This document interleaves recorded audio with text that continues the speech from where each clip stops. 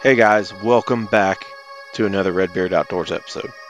Been gone for quite some time now, away from YouTube, and I just kind of wanted to give you guys a little update on what we've been up to this year and how the full-time RVing is going.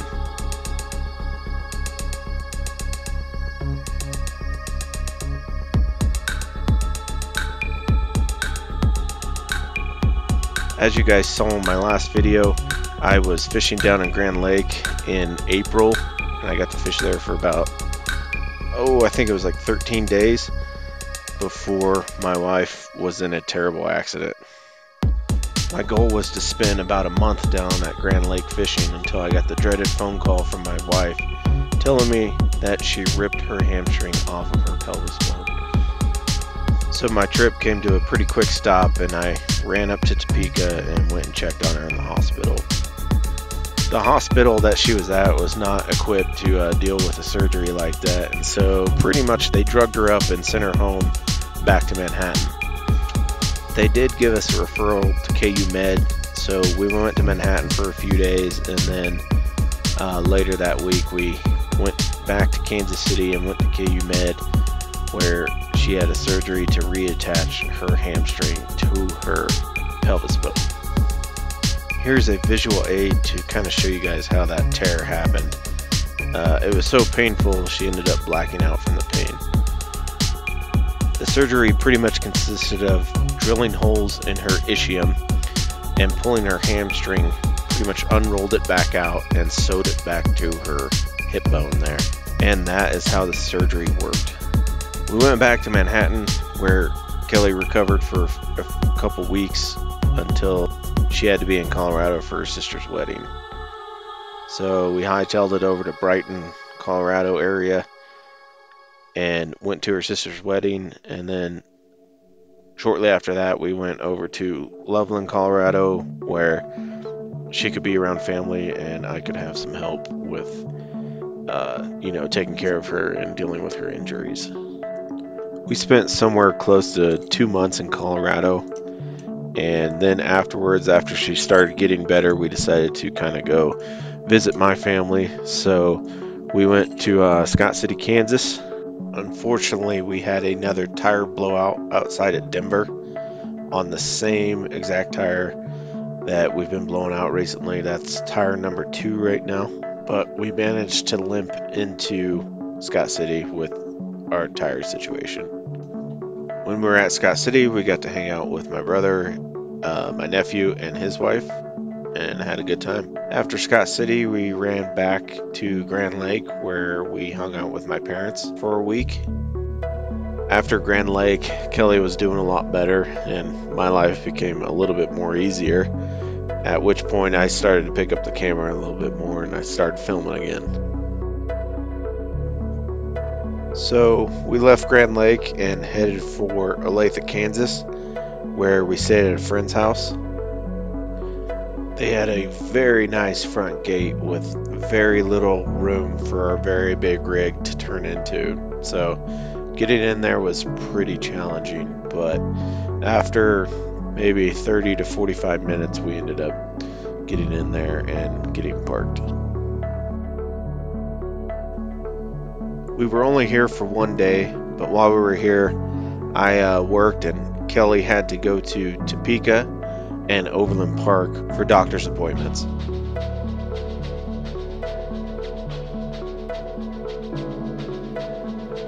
Getting out of the gate was a little bit easier, but still somewhat difficult.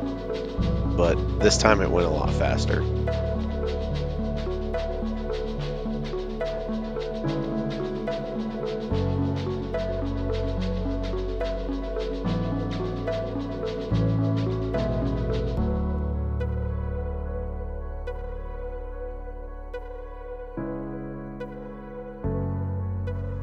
From Olathe, we ended up jogging up north to go visit my sister and her family.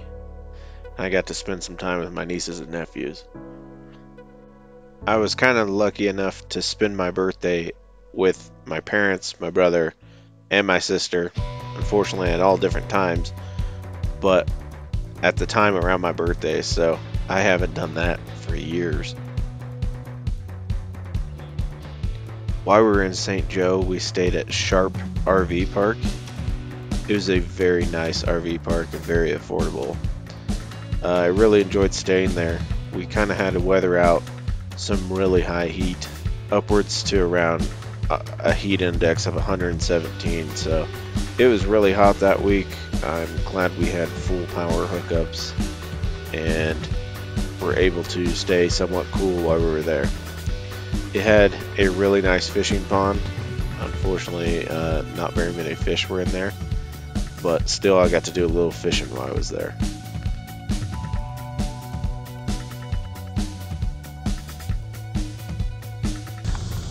Going.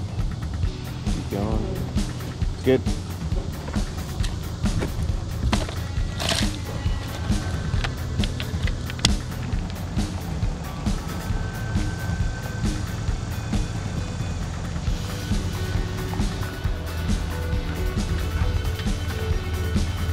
You can pull hard left, huh?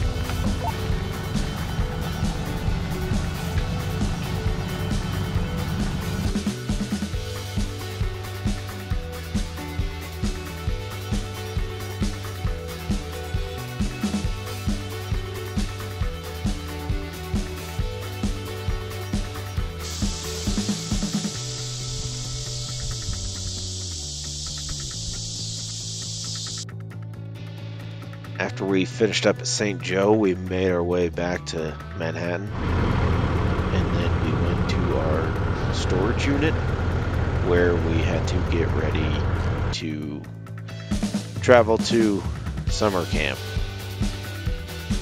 And what we did to our horse trailer is we like to convert it from not having horses to having horses, because half the year we don't travel with horses, and so we take a lot of stuff out and we put a lot of stuff in, so it's just a kind of a long process there to convert to our method to having horses back in the trailer.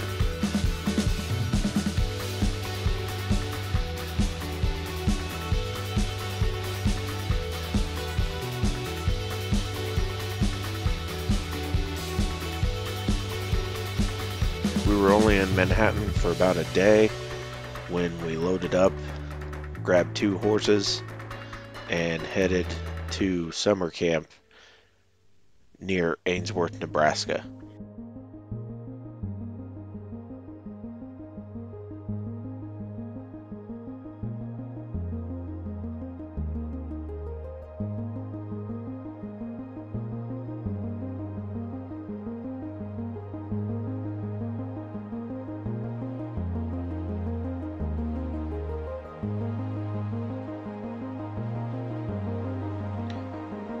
For those of you that don't know what summer camp is, it's where we condition our horses and bird dogs for the field trialing season coming up this fall.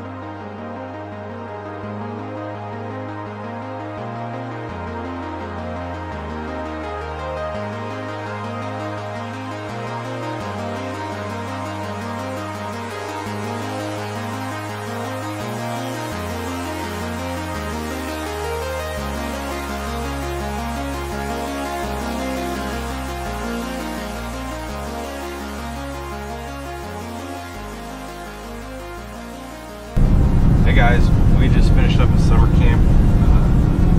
It was actually a pretty tough year, not too much in bird numbers, so the bird work that I did get I'm going to turn into YouTube shorts. Make sure you stay tuned for those.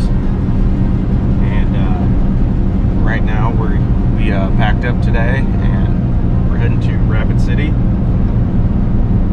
going to stop by America's mailbox and get our mail, and do some other errands and chores while we're in Rapid City for a few days. Hey guys, we made it to our horse hotel here outside of Rapid City. We had another blowout. It's our 3rd blowout on the same tire axle. Not sure what the deal is, but we're gonna have to take it into a shop and get it figured out. This one right here, it blew out again. I'll show you the shrapnel. Pretty much the last 2 times it's blown the tread off the tire. So I don't know if I'm not getting my inflation numbers correct or what. I'm not sure what the deal is, but we're gonna take it to the trailer shop and try to get figured out. There is a super moon tonight. It's the first one, and the next one you can't see until 37 years from now. So let's see if we can go check that out.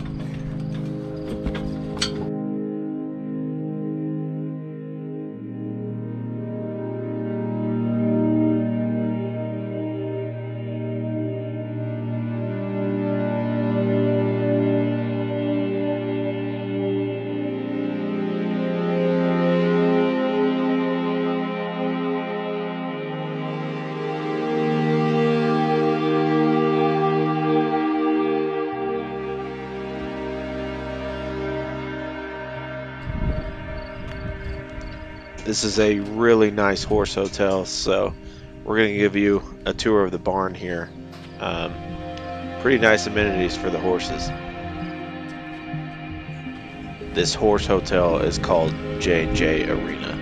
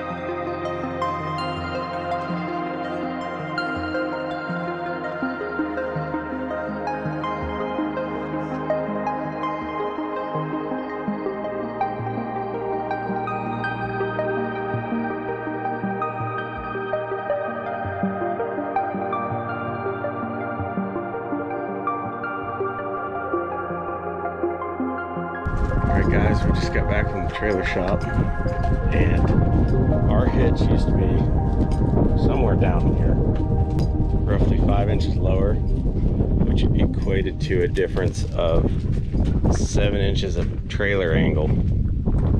And we brought it down 7 inches and got it down to a 3-inch difference from front of the trailer to the back of the trailer. And so we were on such a bad angle that we think that was the cause that was blowing out those tires repetitively. Like, all the weight was on that tire. There wasn't a balance issue or anything. We're just solely basing it off of an approach angle there. So we got a whole new, brand new hitch, which technically this is our third one, unfortunately. And it's not brand new, but some cuts were made. It was cut up top here so it fits in the tube, and then a new hole was drilled. That's how shallow we had to make this thing. So it's not really the hitch type that I like either, but you know, we just took what we got. So hopefully this works. Stay tuned.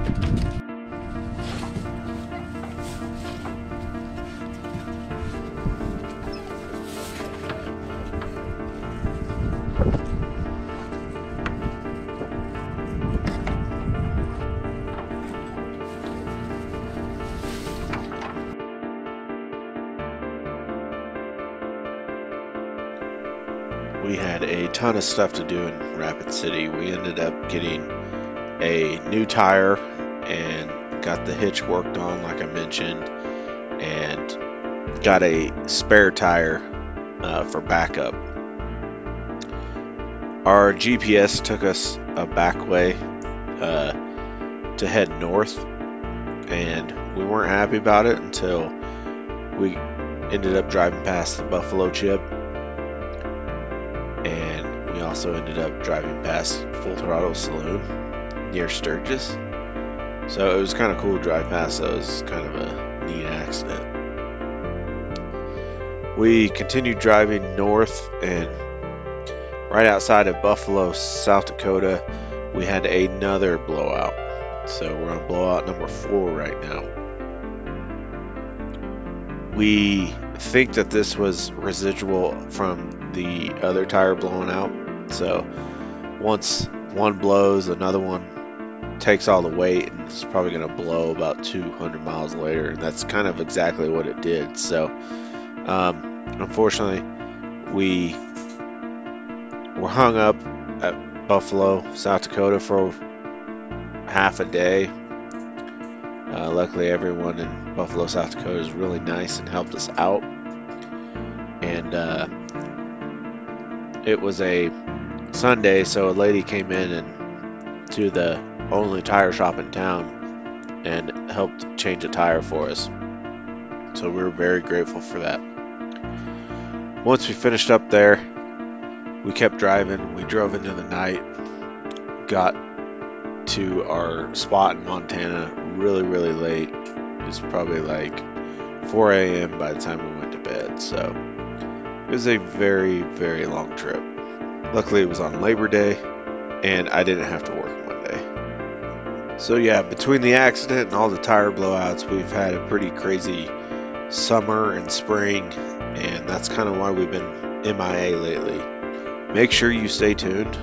We went hunting in Montana and did really well and have some really good footage there. So make sure you guys stay tuned for that.